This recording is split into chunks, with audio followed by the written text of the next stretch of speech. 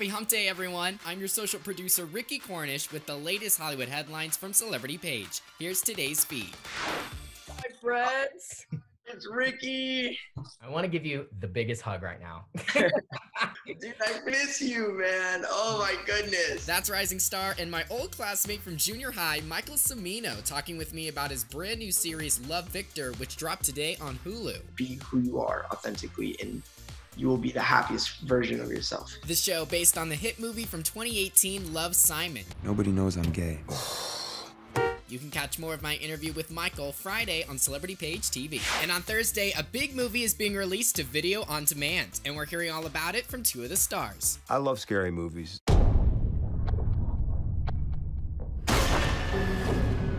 And this movie.